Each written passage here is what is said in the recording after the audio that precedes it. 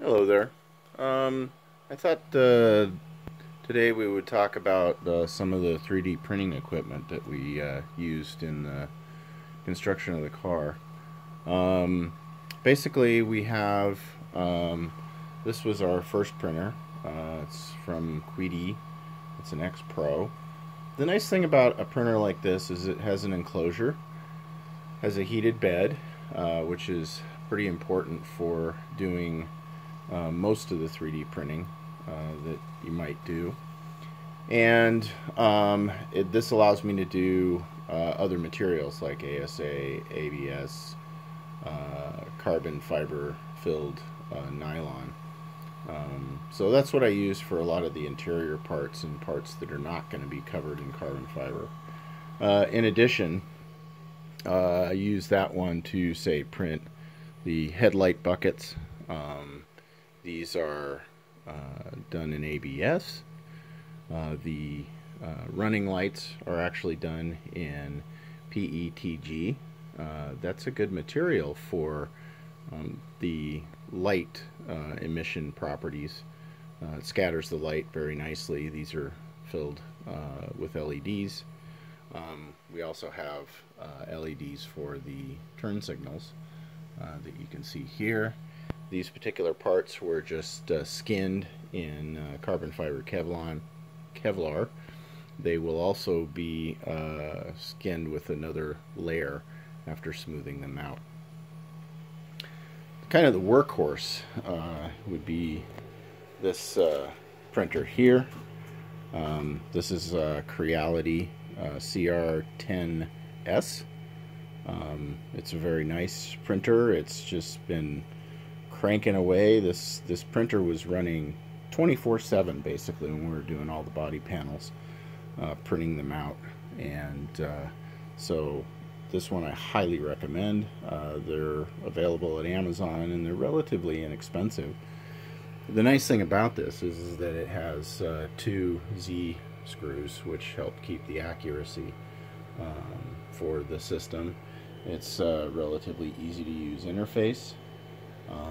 So this is a great 3D printer to have, and this is the PLA that I used for all of the body panels. Again, available from Amazon, and it's about $18 a kilogram.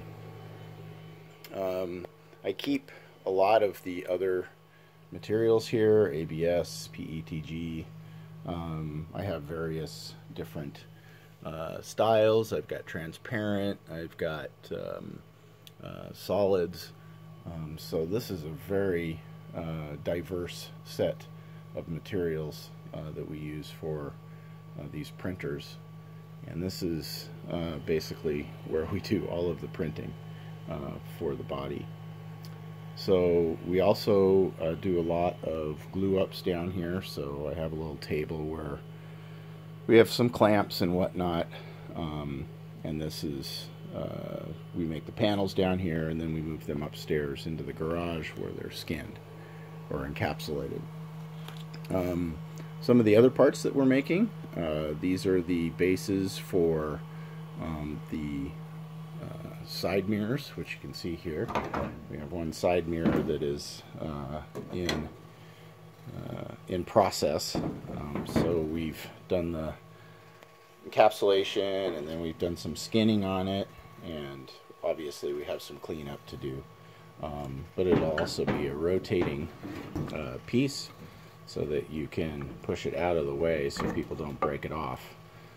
Obviously we have some mechanism issues to address here so that this is a nice smooth type of rear view mirror.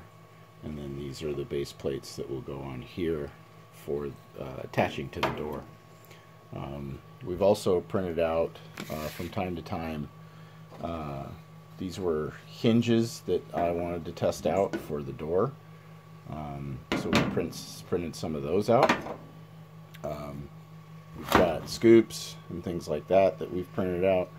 So we also print out a lot of test pieces as well for doing the work with the 3D prints. So a lot of 3D printing going on. These are basically the two printers that I really love to use. If you have any questions, go ahead and comment below. Thanks for watching.